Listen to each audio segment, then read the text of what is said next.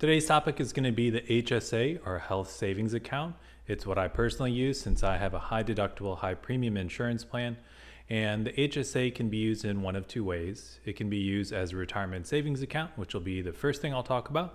But if you have medical expenses and you have a high deductible, high premium plan, the HSA is also a great way to reduce the cost of your medical expenses. And so first thing for me, the HSA is something that I can get $3,600 into it. I am no longer single. It's because I'm married. I am able to get onto my wife's plan, or my wife can get onto mine, but we've both elected to just stay with our respective plans. For me, I'm not sure how much I would actually truly be paying because it gets a little murky as I am an owner in my private practice. So I'm not really sure what my monthly premiums are, but it really wasn't a factor before I got married. And so now that I am married, I'm just continuing with my insurance plan.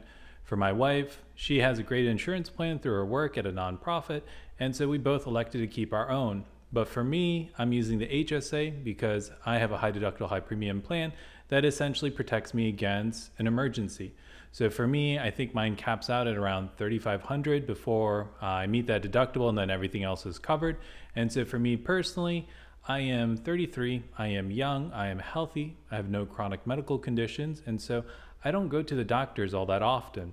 I have a one visit to see a PCP that's technically covered under my HSA, but everything else, like if I went to the urgent care, had to go to the emergency room, I'm gonna have to pay it out of pocket. And I'd be paying it out of pocket until about $3,500, at which point my insurance would then kick in and cover everything else. And so for me, it's perfect. I'm just there in case of a real bad kind of medical emergency that I want protection against. My monthly premiums are a lot lower than if I'd gone with one of our other options for health insurance. This might not be the best insurance plan for you. And so some of the things you need to consider when picking out an insurance plan is how much medical expenses do you typically have in a year? If you do have a lot, then there's two schools of thought. You might want one that's going to have essentially a lower deductible and is going to be paying a higher percentage of your medical expenses. So it's not all shifted to you up front. Alternatively though, if you have a lot of medical expenses and you're always getting to that kind of top part of maxing out, maybe a high deductible, high premium plan might not be such a bad idea, so that you can just go ahead, plan on paying that, save on the monthly fees, and then use the HSA to kind of reduce it. And we'll talk about that a little bit later. But for me personally, because I have a lot of cash on hand, I'm able to just use my HSA as a retirement savings account. So the way this works is it's funded with pre-tax money. So money is taken out of my paycheck, and generally I just max it out in my first two pay periods for the month of January. You can do this however you want, but I essentially in January just fully fund it for the year. For me, since I'm staying on the plan by myself and not with my wife, it's just $3,600, and that's for 2021. If I were doing a family plan, I think it's $7,200. If you're over a certain age, I think there's an extra kind of catch up, but you'll have to go ahead and read about that on your own.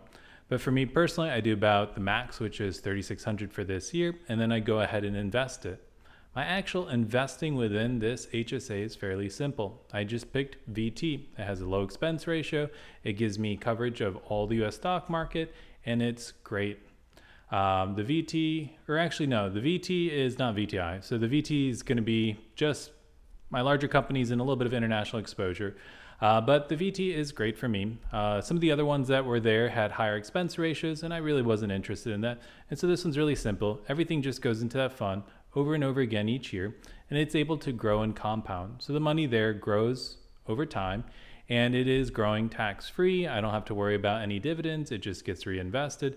But what I do with this account is I just let it grow. I want to leave it uninterrupted until I'm 60, 70, because in my later point in life, I'm going to have medical expenses.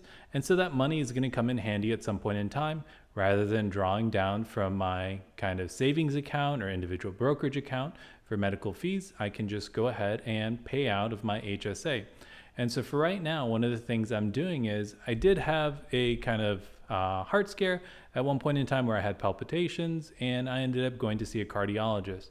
So I had to see a cardiologist, I had to wear a Holter monitor, I had an EKG, all of that cost money. And so I ended up paying that all out of pocket, and then I kept those receipts, and I have not reimbursed myself. Later on in time, When I get a lot of time and compounding, I could just reimburse myself from these costs from, I don't know if it was 2019 or 2020, but I just save those digitally and I'll be able to just reimburse myself and it'll get withdrawn from the HSA tax free.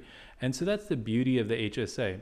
We're all going to have medical expenses, but if you're able to pay them out of pocket yourself right now, you can just reimburse yourself later. And so when 60 comes along and you're just retiring, you're no longer working, you can just pay yourself back for all the medical expenses that you'd paid for those 5, 10, 20, however many years. And that kind of adds up with time. And that's one way you can use the HSA as a retirement savings hack. And that's what I plan on doing. The other reason why it's helpful is just this money has time to grow and everyone's going to end up having to use it at some point in time. End of life care ends up costing a lot of money. And so you can bank on having to spend it at some point in time. And then I think there's ways to even passing it on to your surviving spouse. So it is worthwhile. If you have access to a high deductible, high premium plan and you're not using an HSA, that would be a mistake. But I'm not saying that you should selectively pick a high deductible, high premium plan just so you can get access to an HSA. You need to first make sure the insurance plan works for your medical needs and the coverage that you need, especially if it's involving your family. The last thing you want is to have a high deductible, high premium plan for an entire family, have this huge deductible that you would have to cover before your insurance kicks in, and then have life happen to you and then set you back. The second thing I want to talk about, though, is the other way of using an HSA. If you know you're going to bank on having a certain amount of medical bills every year consistently due to chronic medical issues, and you have the high deductible, high premium plan with an HSA, you get to take your money pre-tax, put it into this account, and then you get to distribute it to yourself to pay off those medical expenses. So depending on what income tax bracket you are, it's essentially a discount or savings for your medical expense. So let's say your income tax bracket was 25%, and let's say you had the max, which is $3,600. You put in $3,600 of your pre-tax money, meaning you didn't have to pay any taxes on that, so you save that 25%. And let's say you had medical bills of that $3,600. You went ahead and paid $3,600 from your HSA account, and you saved that 25%.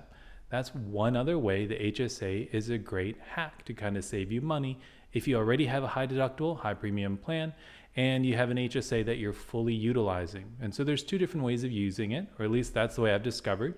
If you found any other wrinkles or folds, I'd love to hear about it in the comments. But that's my HSA by and large. It's pretty simple, it's pretty straightforward, but it's not for everyone. So again, it's worth restating.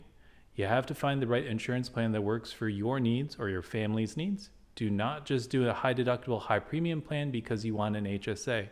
That could end up leading to kind of some mistakes that end up costing you quite a bit. So be careful, think about things first. But if you have any comments or questions, feel free to drop it there. Thanks for listening. It's always a pleasure.